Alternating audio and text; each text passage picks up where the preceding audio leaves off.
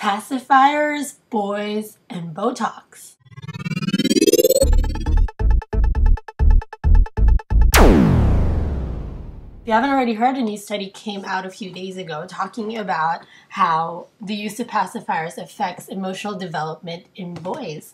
Scientists from the University of Wisconsin-Madison were sitting around thinking about how Botox affects facial expressions. Oftentimes when people get Botox shots, they're unable to express certain emotions, and then after a while, they start questioning why it is that their feelings don't match their facial expressions. And they say, well, what about other times when emotional development is important, like when you're an infant? How does, interference in the face affect how you experience emotion? So they started looking at pacifiers and how it affects emotional development, and they found that especially in boys, they tend to mimic their parents less. A lot of us, when we're developing, we learn emotion by mimicking our parents, and now they're saying excessive use of pacifiers makes it really hard for us to do this, because if you have something in your mouth that is comforting, you're more likely to keep sucking on that item instead of mimicking the facial expressions that your parents are making. And they said usually you have to feel the emotion, and that is express the emotion in order to understand how it feels. Study upon study upon study has been done about how children all express the same emotion, and blind kids and deaf kids still express the same emotions on their faces despite not having the same experiences necessarily as someone who's not blind or someone who's not deaf. So there's something really interesting about emotions. And when you're unable to express those emotions, it affects your ability to empathize. Something to keep in mind, this was a survey study that was done, which means that the results were self-reported. So men who participated in this survey, who received what they considered excessive pacifier use, scored low on basically perspective taking, which is part of the empathy battery of tests. So it basically tells you how you empathize. Anyway, there's plenty of reasons not to use a pacifier. I'm against the use of pacifier.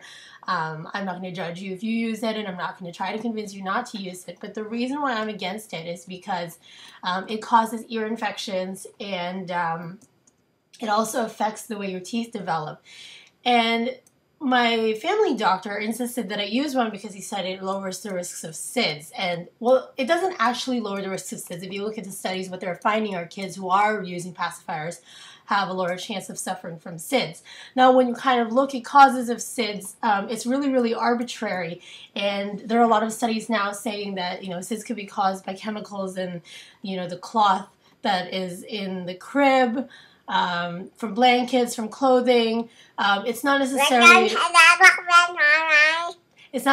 from suffocation, which are some of the fears that people have. There's also other causes of SIDS. Sometimes I feel like SIDS is the result of an accident just due to parental neglect. And I don't want to offend anybody. I know sometimes things happen and there's just no explanation, and I understand that. But sometimes there are cases where, for example, kids get suffocated because they're in a crib that was designed for an infant that isn't mobile, and then parents put their kids in that crib, and you shake the crib and the sides fall off and it hurts the child. Anyway, I just feel like SIDS encompasses so many injuries if you really look at it, and because it encompasses so many injuries, I think people are now scared of a whole mountain of situations that could happen, and so then they put their kids in a pacifier when what they're preventing is actually a minor thing. Anyway, my daughter doesn't use a pacifier and she's fine. And I've gotten some really funny old wives' tales about what happens when you don't use a pacifier. Like someone told me that your kids will suck on their fingers, and if they suck on their fingers, the finger they suck on is going to be longer than the rest of their hands, which is the most bizarre thing I've ever heard.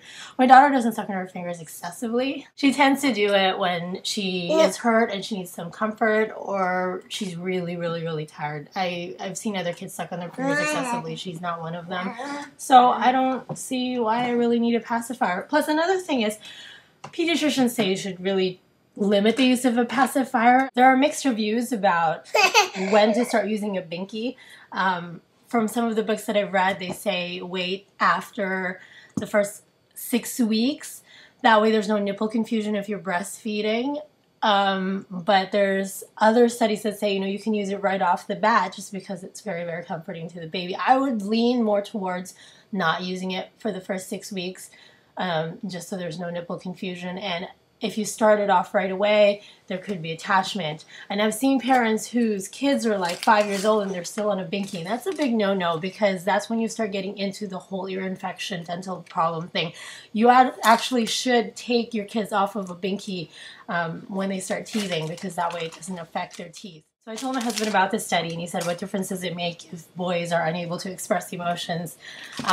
Boys are hunters. They don't need to express emotion. And he said emotions are illogical.